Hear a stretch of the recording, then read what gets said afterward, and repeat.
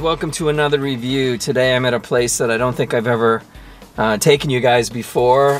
This bag doesn't really have a logo on it, but the place is called Gusto.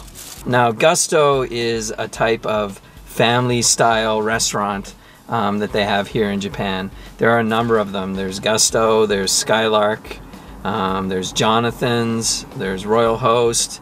Even Denny's is considered a family style restaurant here in Japan. And the family style, by that they kind of mean sort of westernized kind of food, like cheapish sort of food, I guess. How would I describe it?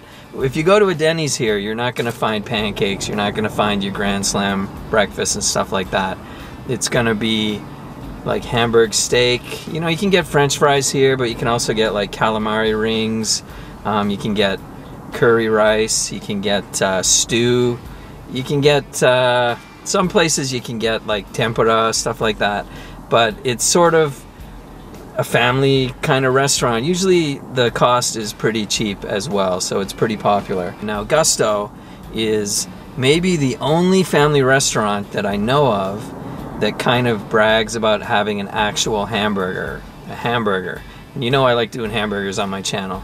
Most of them have Hamburg steak, of course, but Gusto has a Gusto burger. So that's what I'm gonna check out today. Of course, when you get it to eat in, it'll come on a plate. But here they've given me a takeout container. So let me get into this thing. They even gave me a little towelette I can wipe my hands with. Oh, it's warm too. Okay, so let me bring you in and show you exactly what we got on the Gusto burger. You can see it's got a sesame seed bun. Let me just crack this. Oh, okay. Now, oh yeah, I forgot to mention, it's actually a teriyaki burger. And you can see there's the patty there. It's kind of a thickish sort of patty, almost like you would see in a Hamburg steak, which in fact it probably is one of their Hamburg steaks that they've thrown on a bun here. Underneath that we've got some sort of mayonnaise sauce, shredded cabbage, tomatoes, and it looks like there's even more teriyaki sauce under that. So let's give this a try. That is the Gusto burger, the Gusto teriyaki burger. Now, many of you know that I really can't stand the McDonald's teriyaki McBurger. They use pork in that. This, however, is mostly beef. I'm saying mostly beef because I'm sure it's a blend of beef and pork. So let's give this a try before it drips everywhere. So before we eat in Japan, we say itadakimasu. Okay, I got a mouthful of bun there. It's got a pretty decent sized bun. However, it's very sort of light. It's not like a Kaiser bun. It's very kind of light and airy, which is nice. One thing I should have grabbed while I was in there was a lot of napkins. Luckily, I have some in my drawer here. Also, there's one more feature about this burger that I really like. I know it's kind of gross. I'm going to show you where I just bit off, but if you can see inside there, right there, this is actually a Juicy Lucy. So what that means, I'm sure most of you know already, but what that means is inside the patty itself, there's actually some cheese. Okay, so it's all melted and gooey when they cook it up, and as you bite into it, it comes out. So yeah. The only thing is, perhaps I should have ordered some fries or something to go with this.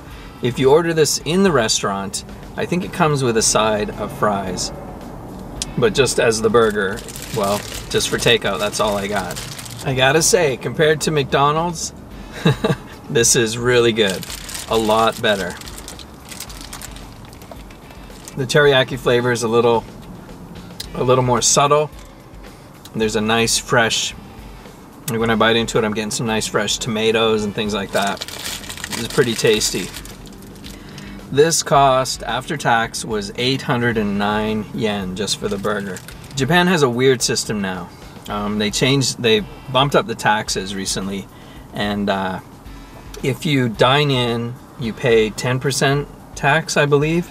But if you take it out, you only have to pay 8%, I believe. So they're very careful which menu you order from in there, and if you order it to go, they make sure that you go. So yeah, one thing about burgers in Japan sometimes, especially from family restaurants, is they do sell the Hamburg steak a lot. It's basically like a personal sized meatloaf in a way, right? They do sell a lot of those. There's even a family restaurant called Bikuri Donkey. 99% of their menu is these little Hamburg steaks. The thing about that though in Japan is they got this mentality where they can take that Salisbury steak, that Hamburg steak, and put it between a couple buns and call it a hamburger, which is kind of what they did here. Now, if it wasn't stuffed with cheese, I'd have a bit of an issue with it. But with the cheese, I don't know. I can forgive them for that. It's pretty good actually. Also, I think I got some footage of the menu. I was sort of scrolling through it. I ordered it first in Japanese, but then I realized I could switch to English. I think when I hit the English button, I actually also went to the dine-in menu, but just take a look at this footage and you can see some of the stuff that I could have ordered. And these are sort of typical things that you can find at most sort of family restaurants.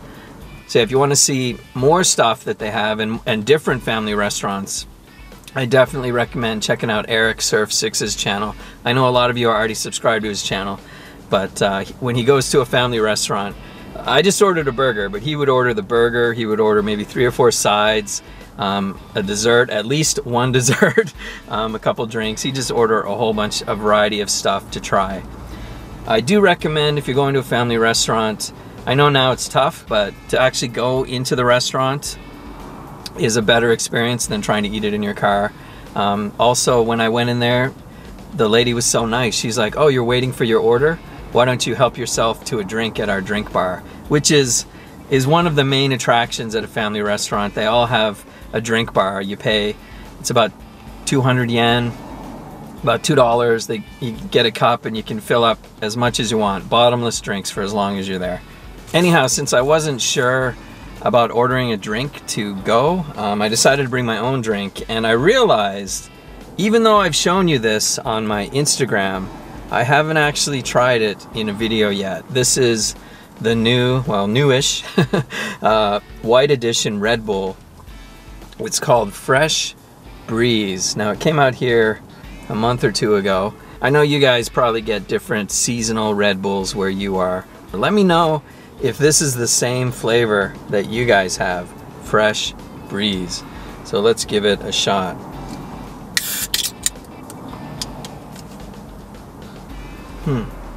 Has a sort of peach smell to it. Okay, I just want to do another shout out to 3 more of my patrons. As you guys have followed my channel, you know that every so often I like to thank my supporters on Patreon by giving them a shout out, and we say cheers. In Japanese we say kanpai. So here is kanpai to 3 more of my Patreons. The first is Nick DeVera.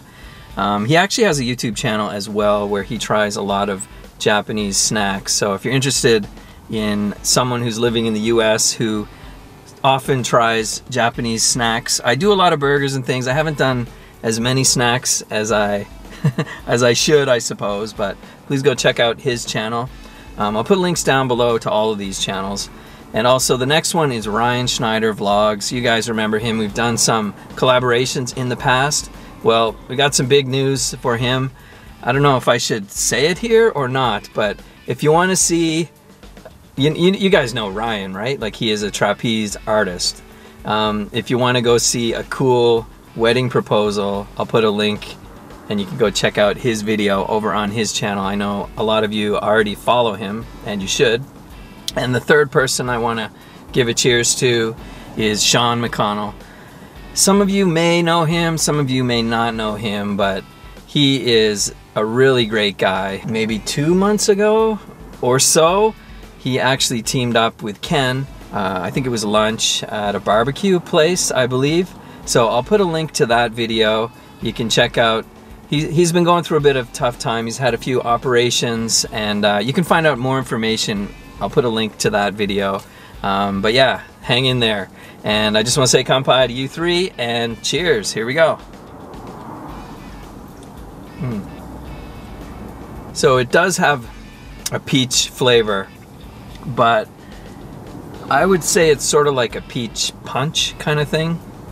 I like it. It has a good flavor.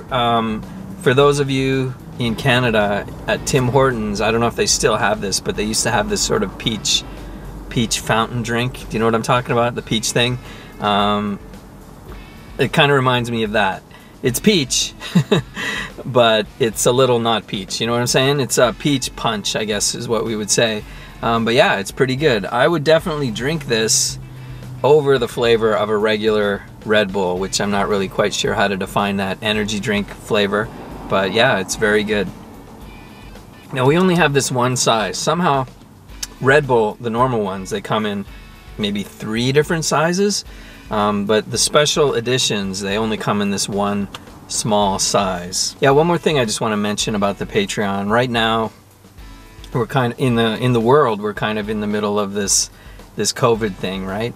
So as a result, most countries that I ship my rewards to have actually shut down their mail services. They're not accepting international mail. So as a result, I kind of had to switch off my Patreon. So for everyone who's a member, I'm sure you know this already, but you're still a member, but you're not being charged. It's free to be a member right now is what I'm saying. So if anyone's interested in joining, right now would be the time. You can go check out and see what we do over there. I'm not charging for anything, any level at all. So if you want to check it out, please come and join. I will warn you when I switch it back on, okay? It probably won't be for another month, probably maybe 2 months, the rate we're going right now. Anyhow, this is the Gusto Burger. I really like the fact that it's a Juicy Lucy. I could care less if it's teriyaki or not, but they seem to do a decent job with it here.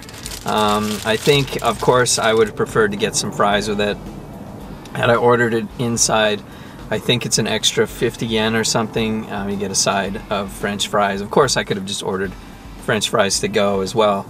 But it's a pretty hefty burger.